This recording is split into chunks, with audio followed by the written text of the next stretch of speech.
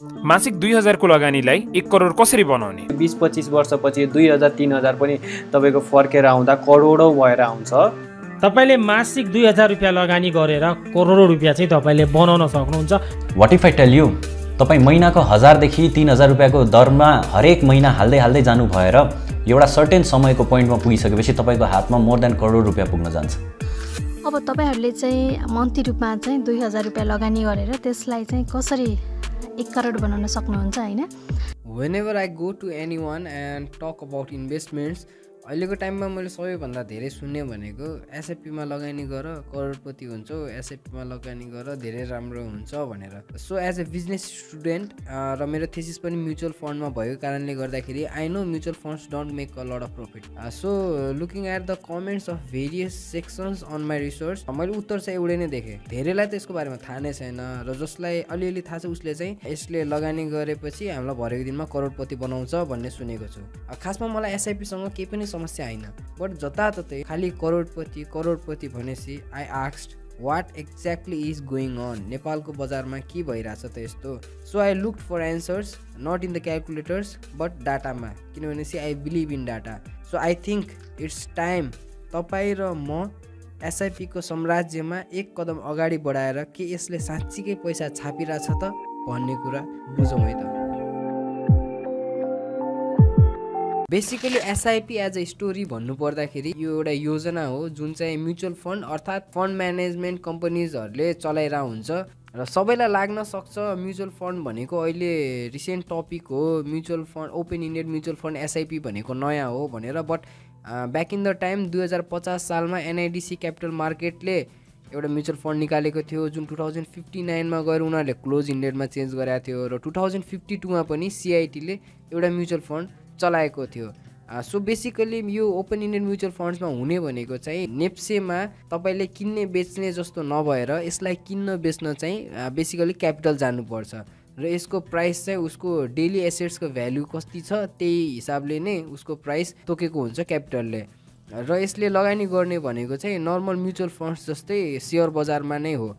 र हामी एउटा लगानीकर्ताले के सोच्छौँ भनेपछि म्युचुअल फन्डले हामीलाई दिने भनेको डाइभर्सिफिकेसन्स रिटर्न्स र सेफ्टी नै हो भनेर त हामीले सोच्ने हो।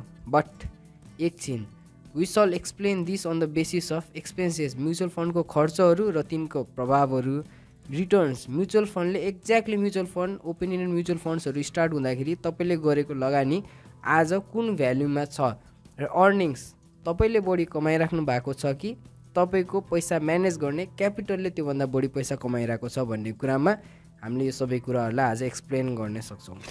So let's talk about the most important factor expenses अर्थात् म्युचुअल फन्डको खर्चहरू। यो हामीले देखाइरहेको स्क्रिनमा NIBL सहभागिता फन्डको एक्सपेन्सेस हो र यसको एभरेज गर्दा 1.24% आउँछ र यसरी नै NIC एसियाको 1.82, NMB सरल बचतको 1.68 र सिद्धार्थ सिस्टमेटिक स्किमको 2.02% देखिन्छ। र यसलाई बेसिकली हामी हाराहारीमा मान्दाखेरि 2% को एक्सपेन्सेसमै मान्यौँ भने नि सपोज तपाईँले 1000 रुपैयाँ 15% को रिटर्नको हिसाबले 20 वर्षसम्म लगानी गर्नु भनेपछि तपाईको हातमा आउने पैसा भनेको 20 वर्षपछि 12,75,954.97 रुपिस हो र तपाईले लगानी गर्नु भएको पैसा भनेको टोटलमा 2,40,000 रुपैयाँ हुन्छ। तर यदि तपाईको हरेक वर्ष त्योबाट 2% रुपैयाँ म्युचुअल फन्डले एक्सपेन्सेसको रूपमा खर्च गरे भनेपछि तपाईको हातमा पाउने पैसा भनेको 9,05,519 रुपैयाँ मात्र हो। सो अब तपाईँ आफै बुझ्नुहोस् यसमा तपाईले कमाउनु पर्ने पैसाको अलमोस्ट 30% पैसा तपाईको एक्सपेन्सेसमा खर्च गयो। सो कम्पाउन्डिङ रिटर्न्स भन्छ, कम्पाउन्डिङ रिटर्न्स मात्रै नभएर तपाईँको खर्च पनि कम्पाउन्डिङ रेटमा गयो भनेपछि तपाईँको कमाइको 30% जानु भनेको it's a huge loss for you र तपाईँको टोटल बुझ्नुभएको 9,05,519 रुपियाँको त यो टोटल 41% नै तपाईँले लस गरे बराबर हो। So expenses play a vital role र नेपालमा म्युचुअल फन्डमा एक्सपेन्सेस भनेको एभरेज 1.5% प्लस नै छ। एज एन इन्भेस्टर्स मेरो लागि चाहिँ यो एकदमै अनअट्र्याक्टिभ कुरा हो। सो म्युचुअल फन्डमा जहिले पनि लगानी गर्ने बेलामा हामीले चाहिँ एक्सपेन्सेसको बारेमा सोच्नुपर्छ, किनभनेपछि on the long term expenses can hit you hard on your money. भिडियोको एन्डमा म एउटा यस्तो टिप्स दिन्छु जसले गर्दा चाहिँ यो 30% तपाईँको एक्सपेन्सेस नगराएर तपाईँले आफूसँग बचाएर पनि राख्न सक्नुहुन्छ, but without investing in mutual funds है त। र अब कुरा गरौँ अर्को मोस्ट इम्पोर्टेन्ट टपिक रिटर्न्स अर्थात् फाइदाको। सो यसलाई चाहिँ म दुईवटा तरिकाले एक्सप्लेन गर्छु। एउटा चाहिँ डाइरेक्टली तपाईँले लगानी गरेको पैसाको भ्यालु आज कति छ भनेर, र अर्को भनेको चाहिँ यसलाई म टोटल मार्केट इन्डेक्स जुन हाम्रो नेप्सी इन्डेक्सहरू जस्तै hydro power index, banking index छ नि, यो इन्डेक्सहरूसँग कम्पेरिजन गरेर के तपाईँले लगानी गरेको पैसा मार्केटको हिसाबले फ्लक्चुएट भएको छ त, के त्यसले मार्केटलाई बिट गर्न सकिरहेछ त भन्ने कुरा हामी एक्सप्लेन गर्नेछौँ। यो कम्पेरिजन चाहिँ हामीले NIBL सहभागिता फन्ड स्टार्ट भएको दिनदेखिको लिएको छौँ। त्यतिखेर मार्केट अलमोस्ट बियरिस नै थियो भनौँ होइन। त्यसपछि उसले 3200को मार्केट बुल मार्केट पनि भेट्यो र त्यसपछि अहिलेको 1900को मार्केटमा पनि त्यो टिकिरहेछ। यो वर्षहरूमा NIBL सहभागिता फन्डले दिएको रिटर्न भनेको एउटा वर्ष 8% बाढ्यो, अर्को वर्ष 50% बाढ्यो, अर्को वर्ष 7.2 बाढ्यो र अर्को वर्ष अहिले रिसेन्टली बाढेको भनेको 4% डिभिडेन्ड बाढेको छ।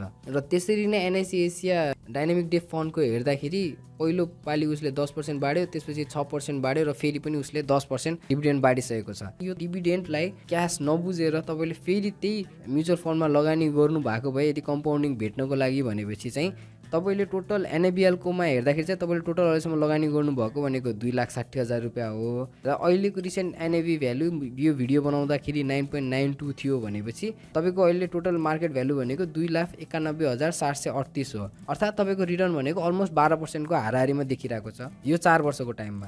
र यसरी नै NIC एसियाको हेर्ने हो भने चाहिँ यो रिटर्न्स अलमोस्ट 7% मात्रै देखिरहेको छ। यति कम रिटर्न्स देखिनुको कारण चाहिँ तपाईँले 10 रुपियाँ हुँदा पनि किन्नुभयो, 13 रुपियाँ हुँदा पनि किन्नुभयो, 15 रुपियाँ हुँदा पनि किन्नुभयो, 17 रुपियाँ हुँदा पनि किन्नुभयो, जसको कारणले गर्दाखेरि चाहिँ एभरेजिङ चाहिँ यो अलिकति माथिको रेटमा बसेको कारणले गर्दाखेरि तपाईँको रिटर्न्स चाहिँ एकदमै कम देखियो। तर भरेको दिनमा यो 9 रुपियाँ बढेर 13 रुपियाँ हुने बित्तिकै तपाईँको रिटर्न्स अलमोस्ट 50% हुन्छ। त्यो भनेको किनभने इयरमा 12 देखि 13% को रिटर्नको हाराहारीमा आउँछ। ल यो त थियो बेसिकली यिनीहरूको रिटर्न्सको कुरा। सो मैले अर्को नयाँ तरिकाले रिटर्न्स हेरेको भनेको चाहिँ बेन्चमार्क इन्डेक्ससँग कम्पेयर गरेर हो। र त्यसमा चाहिँ हामीले जस्तो यो नेप्सी इन्डेक्स भन्छौँ, hydro power index, development bank index भन्छौँ, यस्तै इन्डेक्सहरूसँग चाहिँ मैले कम्पेरिजन गरेको हो म्युचुअल फन्डको पर्फर्मेन्सलाई। सो बेसिकली इन्डेक्स भनेको चाहिँ के हो भन्दाखेरि आउटस्ट्यान्डिङ सेयर्स र मार्केट भ्यालुको हिसाबले उनीहरूलाई वेट दिएर मापन गर्ने इन्डेक्सलाई चाहिँ हामी क्यापिटल वेटेड इन्डेक्स भनेर भन्ने गर्छौँ। सो नेपालमा बिस्तारै इन्डेक्स पनि लिएर आउने भन्ने कुरा भएको छ। सो इन्डेक्सको बारेमा चाहिँ एउटा नयाँ भिडियो नै बनाएर मैले बुझाउनु पर्ने हुन्छ। सो बेसिकली यसलाई बुझ्नु पर्दाखेरि टोटल हाइड्रो पावर कम्पनीजले एभरेजमा कति रिटर्न दियो, टोटल ब्याङ्किङ सेक्टरले कति रिटर्न दियो भन्ने कुराले बुझेर अहिलेको लागि चाहिँ अगाडि बढौँ। सो बेसिकली यसलाई चाहिँ हामी हेर्दाखेरि जस्तो हामीले कम्पेयर गरेको भनेको मार्केट इन्डेक्स 1391.46 मा स्टार्ट भएदेखि मार्केटले आफ्नो बुल अलमोस्ट 3200 छोएर पनि अहिले 1964 हुँदासम्मको हामीले कम्पेरिजन लिएको हो। र त्यसमा हेर्दाखेरि सबैभन्दा कम रिटर्न यो टोटल टाइम पिरियडमा दिएको भनेको चाहिँ हाम्रो सेन्ट्रल ब्याङ्क इन्डेक्सले छ र त्यसको पनि रिटर्न भनेको अलमोस्ट 16% रिटर्न छ।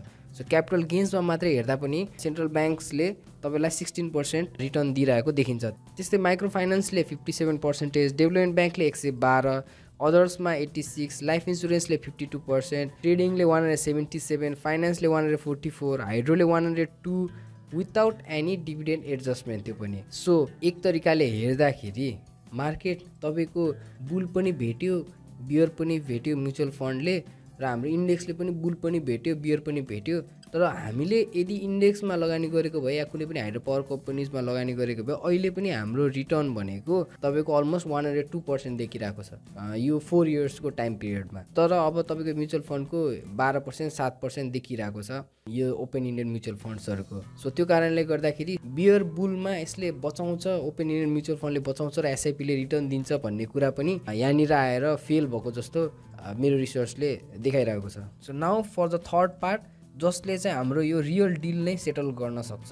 सो बेसिकली हामी सबैलाई थाहा होला र कतिपयलाई थाहा पनि छैन होला कि म्युचुअल फन्ड्सहरू क्यापिटलहरू भनेको यिनीहरू चाहिँ फन्ड म्यानेजमेन्ट बिजनेसमा छन् र वर्ल्ड वाइड सिनेरियो नै हेर्दाखेरि fund management business is a very lucrative business. किन भनेपछि अरूको पैसा चलाएर यदि पैसा कमाउन सकिन्छ भनेपछि that is a very very great idea भन्छु है म चाहिँ एक तरिकाले हेर्दाखेरि। सो आजभन्दा 4-5 वर्ष अगाडि हेर्दाखेरि नेपालको कन्टेक्समा 9 देखि 10 वटा मात्रै म्युचुअल फन्ड्सहरू थियो भनेपछि अहिलेको टाइममा 35 वटा म्युचुअल फन्ड्सहरू छन् छन् मार्केटले बुल भेटिसकेपछि यसरी म्युचुअल फन्ड्सहरू बढ्दै आएको हो र यसलाई नराम्रो पनि भन्न सकिन्न किन भन्दाखेरि जति धेरै इन्स्टिट्युसनल इन्भेस्टर्सहरू मार्केटमा हुन्छ त्यति धेरै मार्केटमा स्टेबिलिटी होला एउटा बेसिकली मार्केटको कन्टेक्स्टले चाहिँ त्यस्तो भन्छ तर अब यसो हामीले रिटर्न्सहरूमा कम्पेयर गर्ने हो भनेपछि हामीले धेरै ठाउँमा सुनिरहेको हुन्छौँ क्यापिटलले 40% रिटर्न बाँड्यो 50% रिटर्न बाँड्यो भनेर र कतिपय साथीहरूले कमेन्ट पनि गरिरहेको देखिरहेको हुन्छु मैले क्यापिटलमा चाहिँ कसरी लगानी गर्ने भनेर so it is a very lucrative business है अब यसलाई चाहिँ हामी सिधै डाटाबाट हेरौँ डाटाबाट हेर्दाखेरि चाहिँ यहाँनिर के देखिन्छ भन्दाखेरि टोटल NIBL क्यापिटलले चाहिँ तपाईँको हरेक वर्ष एभरेजमा 22 to 24% फन्ड म्यानेजमेन्टबाट कमाइरहेछ त्यस्तै NIC एसिया क्यापिटलले अलमोस्ट 27% सम्म कमाइरहेको छ र NMB सरल बचत फन्डले अलमोस्ट 26% सम्म र सिद्धार्थ सिस्टमेटिक इन्भेस्टमेन्ट स्किमले त एउटा इयरमा 40% सम्म पनि टोटल रेभिन्यूको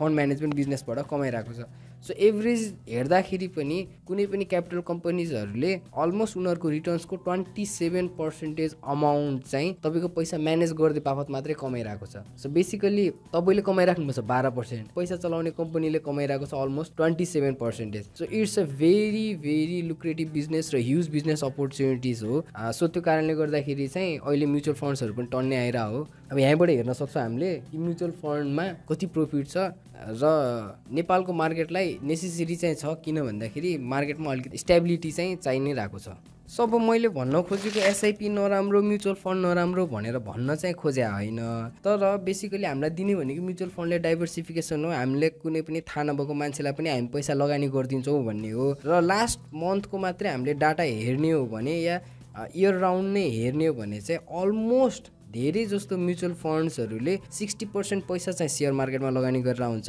अरू 40% चाहिँ तपाईँको क्यास राखिरहेको हुन्छ त्यसपछि के अरे डिभेन्चर्सहरूमा लगानी गरेर हुन्छ त्यसको पनि अलमोस्ट 28% सेन्ट्रल ब्याङ्कमा लगानी गरेर हुन्छ अर्को 28% इन्सुरेन्स कम्पनीजहरूमा लगानी गरेर हुन्छ त्यसको 8% अर्को डेभलपमेन्ट ब्याङ्कमा लगानी गरेर हुन्छ सो यदि हामीले ब्याङ्कमा नै लगानी गर्ने हो इन्सुरेन्समा नै लगानी गर्ने हो र डेभलपमेन्ट ब्याङ्कमा नै लगानी गर्ने हो भनेपछि डाइरेक्टली लगानी गर्दाखेरि हामीलाई धेरै फाइदा देखिरहेको छ सो त्यो कारणले गर्दाखेरि किन बेकारमा बिचको एक्सपेन्सेस तिर्ने डाइरेक्टली आफूले स्टेबल भएको सेक्टर जस्तो ब्याङ्क इन्सुरेन्स है स्टेबल भएको कारणले गर्दाखेरि नै म्युचुअल फन्डले त्यहाँ लगानी गरे हो सो त्यो कारणले गर्दाखेरि डाइरेक्टली कुनै पनि कम्पनी छानेर त्यसमा लगानी गर्दाखेरि चाहिँ नेपालको कन्टेक्स्टमा it will be a better idea जस्तो मेरो आफ्नो पर्सनल रिसर्चले चाहिँ भन्छ सो हामीले यो भिडियो बनाउँदाखेरि अलमोस्ट नेपालमा 241 वटा मात्रै कम्पनीजहरू पब्लिकली लिस्टेड छ र त्यसमा पनि अलमोस्ट 51% प्लस त फाइनेन्सियल इन्स्टिट्युसन्सहरू नै छ सो त्यो कारणले गर्दाखेरि